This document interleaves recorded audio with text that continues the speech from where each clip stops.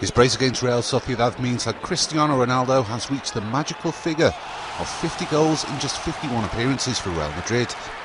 But it's the sheer speed at which the number 7 has hit the half-century mark that has made him overtake a number of club records set by some of Real Madrid's most legendary players.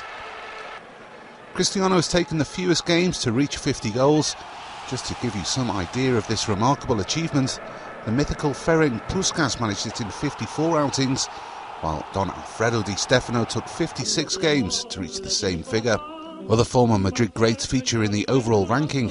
HUGO Sanchez in 7th place hit the 50-goal mark in 68 games.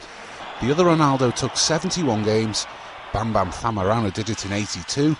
HIGUAIN in 97 and RAUL in 113. A goal machine who just cannot stop scoring. His overall tally for the season in all competitions stands at 34 goals in 35 appearances, 24 in the league, 4 in the Champions League and 6 in the Copa del Rey.